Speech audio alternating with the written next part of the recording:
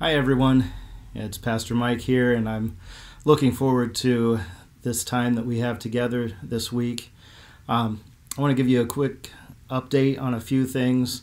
First of all, it seems like we're going to be doing an online service at least for a couple of more weeks, so hopefully this has been beneficial for you, and if you have any suggestions or anything, go ahead and let us know. Shoot us an email, give us a call. We can still receive all of that, and we're still working hard for you guys. And here's a couple of quick announcements that I did want to bring to your attention. First of all, we have some questions about giving.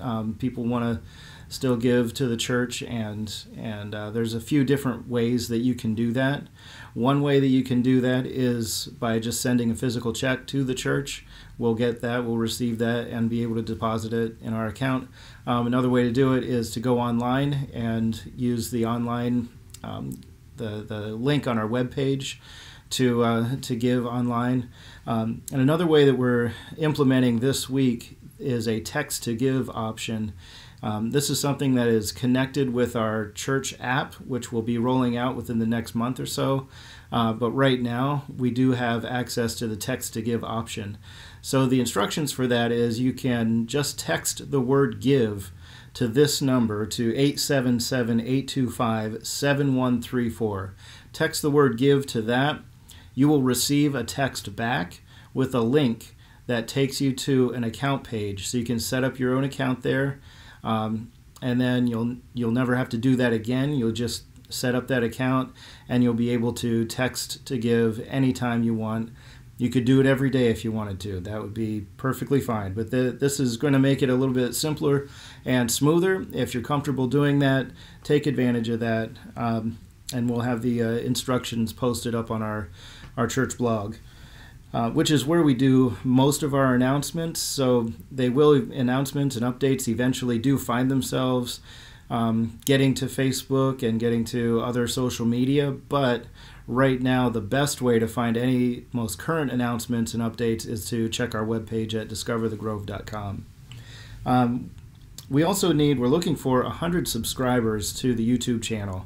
If you're watching now, you're watching it on YouTube. So if you haven't subscribed to our page yet, please make time to do that. If we can get 100 subscribers, then YouTube makes it a little bit easier for us to post information. And right now we can send out notifications, and you'll get updates if you're a subscriber. It'll be a lot easier for you to find if you subscribe. So there's a lot of advantages to that. So if you're watching this and you're going to watch the stuff that we post regularly, please consider subscribing to the YouTube page. Just the last announcement I have here is that we're going to do another breakout session, a Zoom session after the service today. So you can find the link for that either on our blog or on Facebook, or you can find it in the description of the video on the YouTube site. Just click on that link, and that'll take you to our Zoom session, and you'll be able to interact and engage. And we're limiting those to about 20 minutes, so it's not going to be a long period of time. We just want to have an opportunity to connect with people and to re-engage with people as we're all kind of separate right now. So those are the only announcements I have here today. Before we get moving, I'd like to take a moment and let's pray for each other at this time. Will you please join me? Father, I thank you so much for this church family. I thank you for even those who might be joining us today that are not currently part of the church family at the Grove. I'd ask that you would use this time that we have together to focus our minds and our hearts on you. There's so much happening, and it feels like life is changing and shifting so quickly at these times. But we know, Lord, that you have never changed, that you don't shift or move, that you are eternal, and all that is happening now, you've already known about it. And I pray that you would comfort us now and give us peace in this time. Help us to continue to see the hope that we have in you beyond everything that is going on here today. We thank you, Lord, and we love you. In Jesus' name, amen.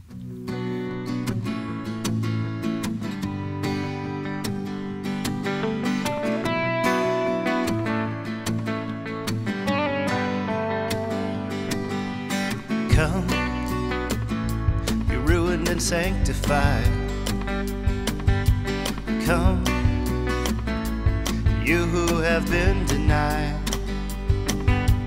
Come, you wounded and broken, the ones for whom the light has spoken. Bend your knees, be amazed. Come and praise His name. What He came to claim. From the cross, every drop of blood calls out our name. King of the weak and broken down, lift up our face, take away our shame. Glorious one, glorious one.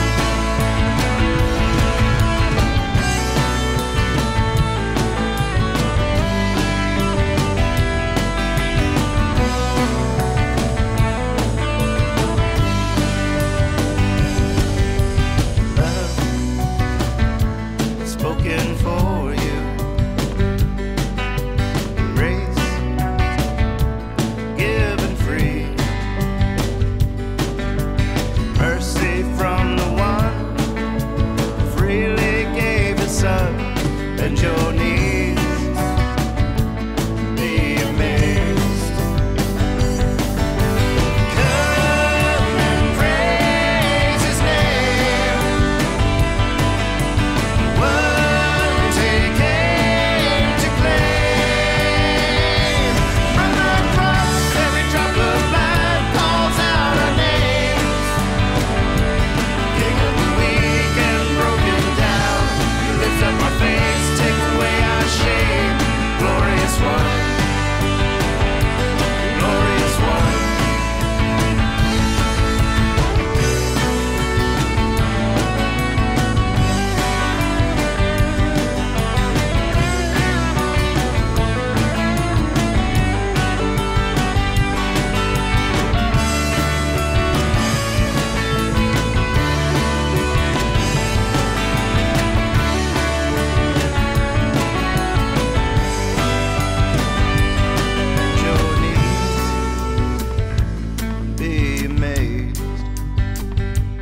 Bend your knees, be amazed.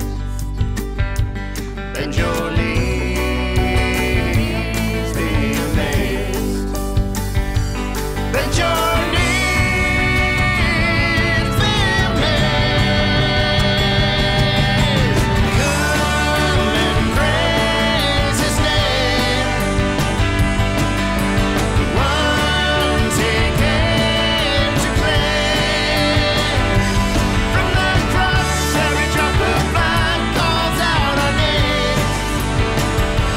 King of the weak and broken down, you lift up our face, take away our shame. Glorious one, glorious one. Come and praise His name. The ones He came to claim. From the cross, every drop of blood calls out our names. King of the weak and broken down, you lift up our face, take away our shame. Glorious one, glorious one, glorious one. Oh, the glorious one.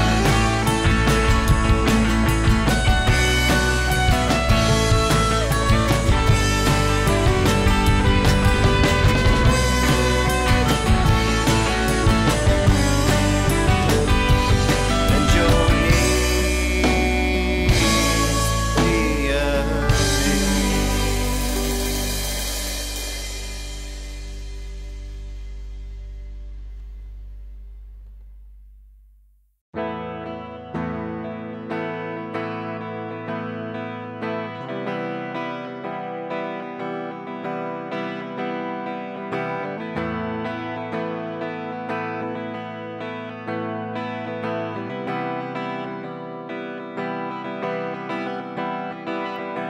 Did my Savior bleed? And did my sovereign die?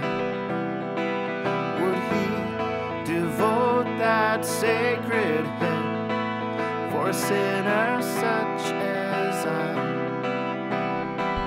Thy body slain, sweet Jesus, and bathed in its own blood, while the firm mark of wrath divine his soul in anguish stood. At the cross, at the cross, where I first saw the light and the burden of my heart rolled away. At the cross, at the cross, it was there by faith I received new sight, and I saw your face, and all I can say is thank you, Jesus. Thank you, Jesus. Was it for crimes that I had done? He groaned upon the tree. Amazing pity, grace unknown, and love beyond degree. Will night the sun in darkness hide and shut his glories in? When Christ the mighty Maker died for man, the creature's sin. At the cross, at the cross, where I first saw the light and the burden of my heart rolled away. At the cross, at the cross, it was there by faith I received new sight, and I saw your face. All I can say is thank you, Jesus. Thank you, Jesus. Might I hide my blushing face while his dear cross appears? Dissolve my heart in thankfulness and melt my eyes in tears. But drops of grief could ne'er repay the debt of love I owe. Here, Lord, I give myself away. 'Tis all that I can do. At the cross, at the cross, where I first saw the light and the burden of my heart rolled away. At the cross, at the cross, it was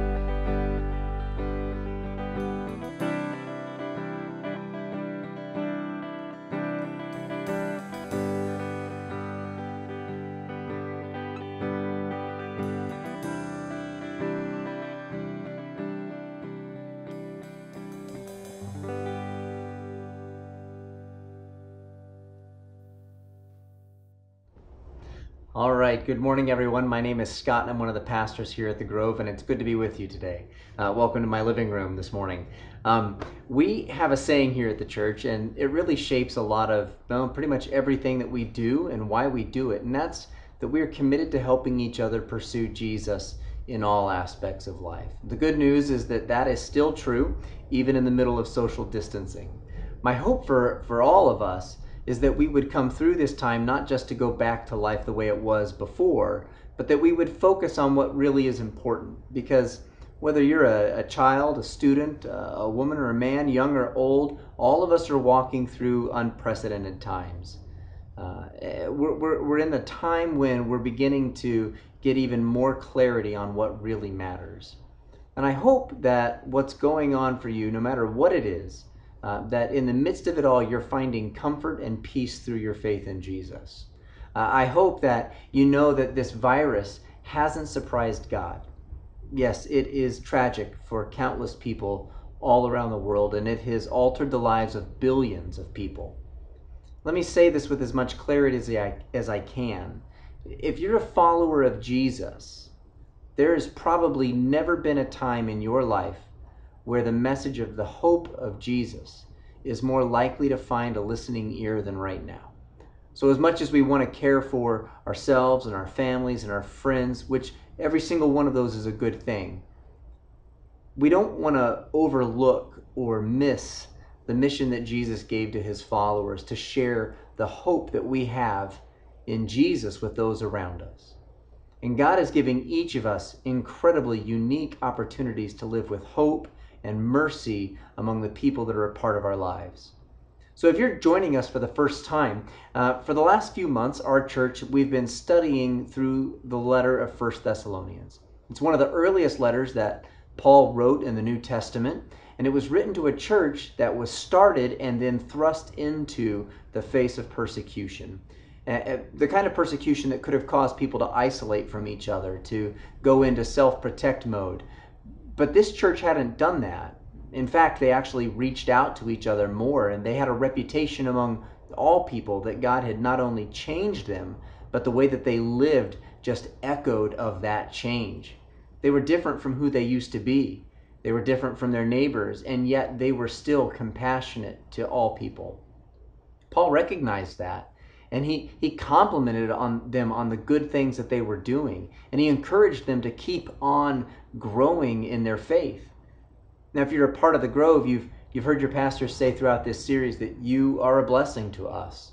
You've heard us say that you're living well. You're living the way that God has called you to live. You've heard us say, don't give up though.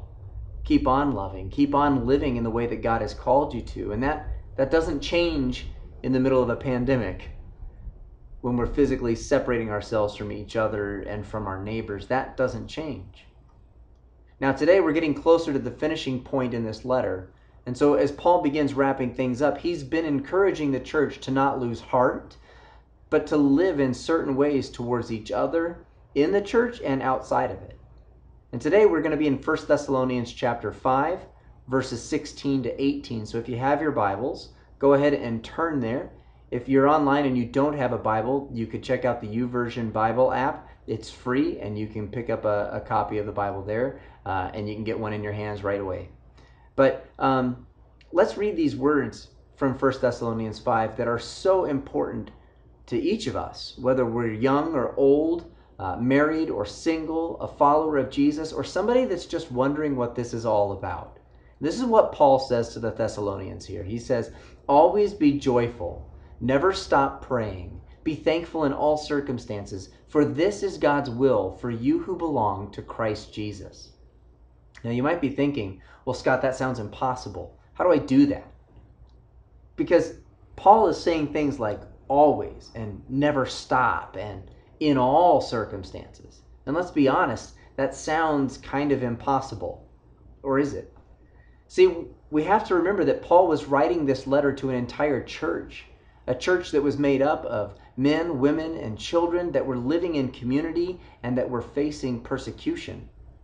So if I was going to be reminded by someone of these things right now, when I know people that are wondering if they're going to have a job in a few weeks, or if someone that they love is going to get sick? Or what if they actually died? I want to be reminded of these types of things that Paul talks about by somebody that actually knows what it is to suffer. And Paul wrote this letter while he was on the run from people that were trying to kill him. And he wrote it to a church that was very likely suffering physically, financially, and they had been wrestling spiritually with what they were experiencing. How does it all make sense? See, these are not just suggestions that Paul gives the church. They're not just good ideas for a peaceful life. Paul gives them commands in the midst of their suffering. And here they are. Always be joyful. Never stop praying. And be thankful in all circumstances. Now, there's a couple of thoughts I'd like for us to consider this morning. First of all, always be joyful. The powerful thing here is that it doesn't say always be happy. Paul wasn't some first century Bobby McFarland running around telling you, don't worry, be happy all the time. In fact, actually what you'll see as you spend time in the Bible is that it gives us a worldview that doesn't deny reality. The Bible doesn't deny that there are things worth crying about or being sorrowful over. If you even look at Jesus as a man, he was well acquainted with sorrow. The Bible talks about the fact that he wept, that he shed tears. Paul, who wrote this letter, told another church to rejoice with those that rejoice and weep with those that weep. And to another church in Corinth, Paul said this. He described himself as a person that had a heart that aches, but he was always with joy. And that implies that there is something much deeper than just this idea of like, oh, our best life or being just okay. That's a life that's rooted in something that is so much deeper than our circumstances. That's a life that's rooted deeply in the ways of Jesus. So how do we lead our hearts into joy when our circumstances are scary? I have 3 ideas for you today, and it begins by choosing to focus our hearts on Jesus daily. That means we focus on who Jesus is and his promises in the Bible rather than the latest news feed. Listen, the reality is that you and I are doing our very best to make decisions based off of what information we have. The problem is that the information is changing so rapidly that we need to have a foundation in something that is stable. We need to be rooted in the hopeful, joyful promises of God, something to set our eyes and our hearts on in the midst of our sorrow. And so we have to choose to refocus our hearts on Jesus on a daily basis. So what's the first thing that you look at when you wake up in the morning? Is it the latest numbers of people that got sick? Is it checking to see if our state's stay in home order has been expanded past the 6th? Or is it on the words and the promises of Jesus? See, this is a choice that you and I both have the power to make each morning. What will we focus on first? And next, as we focus on who Jesus is, I think we need to strive to be led by the Spirit of God, rather than our own efforts. This means that we not only focus on Jesus and what he said, but we also ask God to lead us each day in the decisions that we're making. See, the Bible teaches us that joy will grow in our lives the more that we actually follow the Spirit of God. And I'll touch a little bit more on that in a moment. But another way that we can help refocus our hearts towards joy is through the songs we sing. Now, there's a reason why we aren't just showing a sermon on our Sunday gatherings, even though they're online. There's a reason why Pastor Mike is putting a huge chunk of his week into putting together songs to help us still engage in worship, even in this setting. And that's because songs speak to our hearts. If you're overwhelmed or anxious, what are you singing about? Or are you singing at all? The reality is that songs speak to our hearts. And one way or another, they're going to find you. They're going to get you. I'm going to just trust that landed for a few of you. But seriously, is your music helping you to refocus on Jesus on a daily basis? Is it helping you to remember to follow the Spirit of God? Because it can definitely help in times like this. The next command of Paul to the church is this: never stop praying. Now, Paul isn't condemning the church to a life of mealtime and bedtime prayers. He's calling the church to never forget that God is listening, to have a rhythm of talking to God that is as natural as breathing. That there is this dynamic between you and the Spirit of God that allows you to speak to God at any moment. Now let me say, this is a lifelong process of growing in our habits of prayer. But understand, it is a process of developing habits of prayer. So for instance, we tend to ramp up everything in our lives. We ramp up our exercise in increments, or we suffer the costs. We ramp up our relationships in increments. We give more responsibilities to people at work as they master things. So if prayer is kind of foreign for you outside of a mealtime or church, then maybe you can try something that's simple. It's something that I try and do with my kids throughout the day. We call it popcorn prayers. And I'll randomly ask them something. I'll say like, hey, guys, what's something that you're happy about? And let's say that my daughter says, oh, pink and purple. And okay, she's a 6-year-old little girl. Of course, pink and purple are like the greatest things on the planet, right? So I usually, when she'll say that, I'll say, wow, that's great. Let's stop and thank God for pink and purple and all the other colors, and that we have eyes to see them. And so we'll say, God, thank you for pink and purple and all the colors, and that we get to see them. And then I stop, and we rest for a moment, and then we go back to what we were doing. Or maybe I'll ask something like this. I'll say, hey guys, what's something that you're worried about right now? My son has said, well, I'm concerned about mom going to work and getting sick. And I say, well, I'll tell you what, buddy, let's stop and let's ask God to protect mom. And let's ask that our hearts would be willing to trust God no matter what happens. And so we'll say, God, thank you that we can talk to you. Please keep mom safe at work today and help us to trust you no matter what happens in our lives. And then we rest in that. And then we go back to what we were doing. See, I say all of that because a lot of the times we tend to have this unattainable picture of prayer, and so we just never do it. And I think significant amounts of time in silence, listening to God, speaking to God, praying, reflecting, I think those are important. But we have to start somewhere. Prayer shouldn't be an event in our minds, but an interaction between us and the Spirit of God to express our gratitude, our worship, our fears, our joys, our hearts.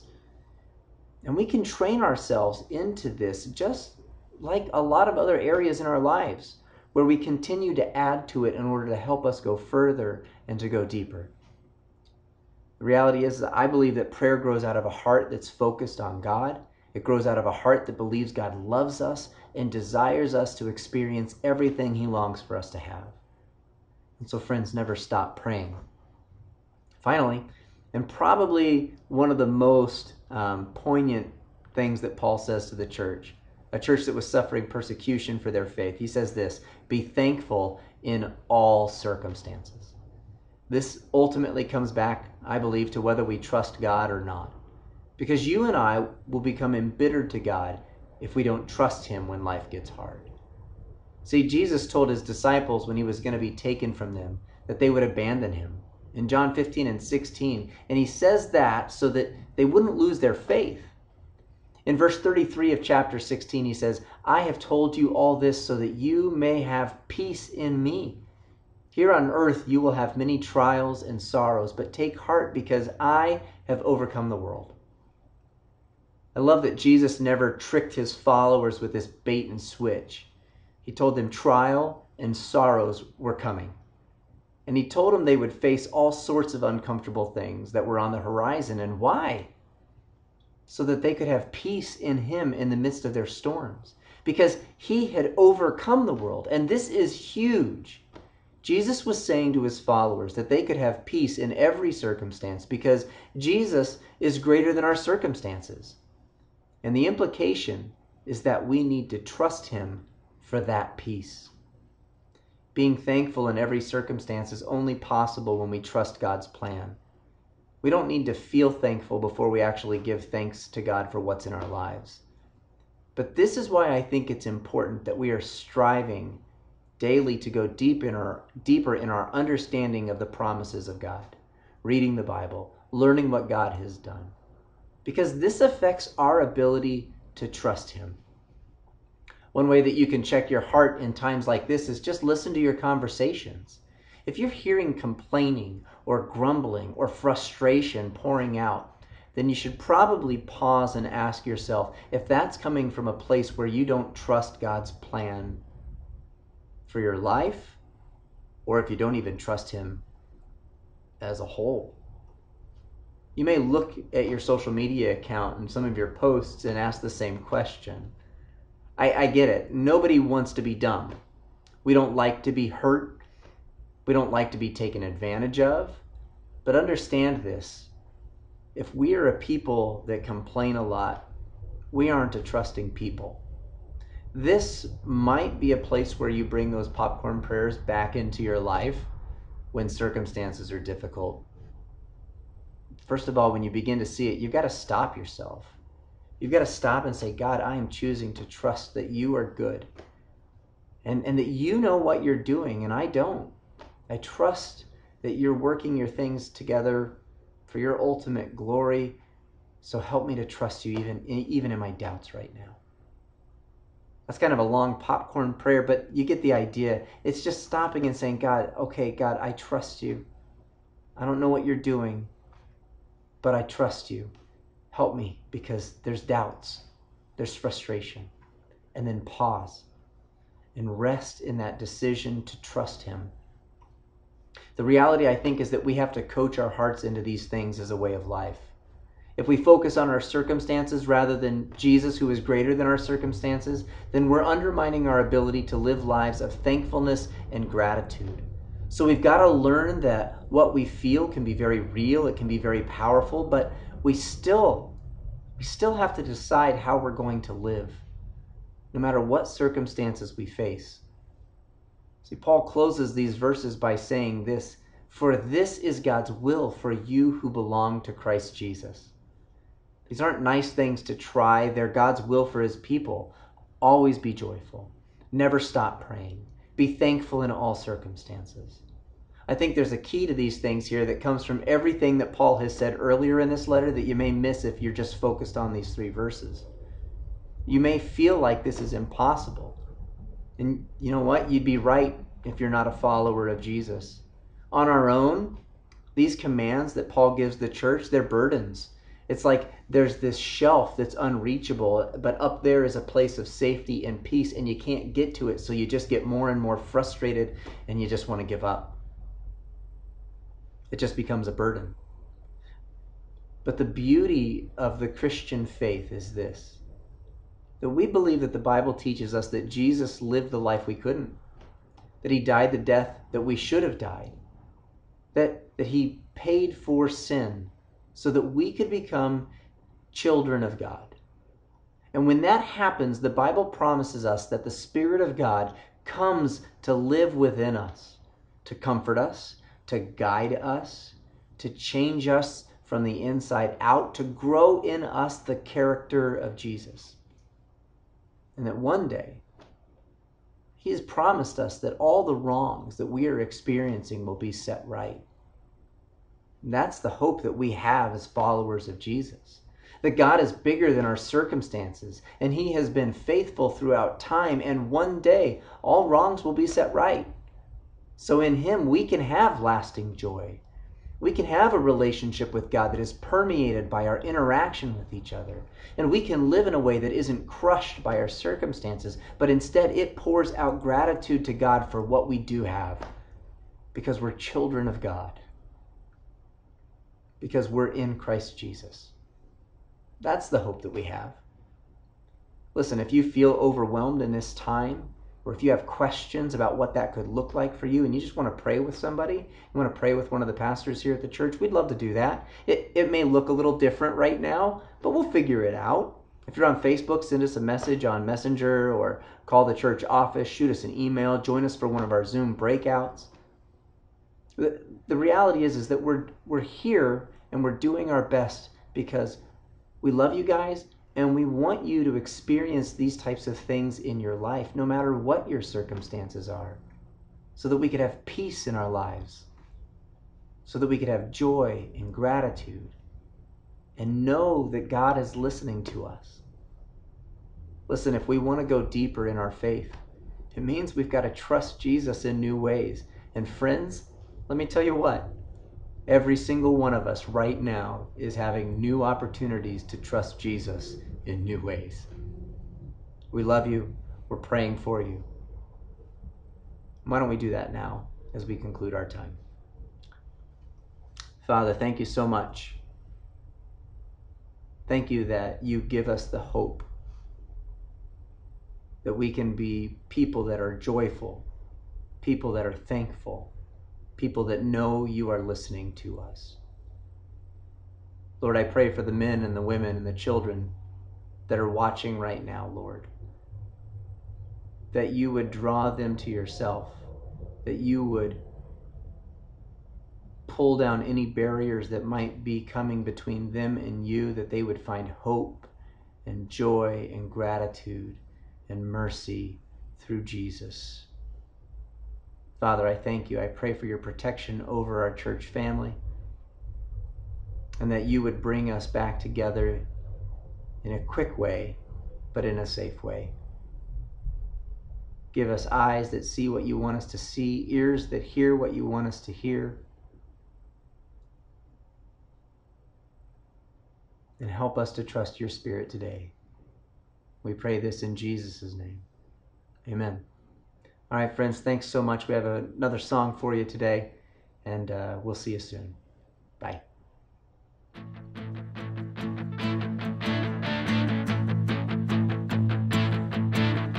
Where can I go to run from you? Your mercy and love pursue me. Why would I leave the hand that provides, one who sustains all my days?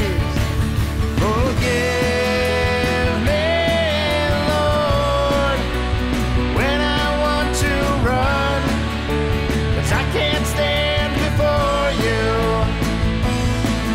Remind me of your grace, that you are my strength. I am weak without you.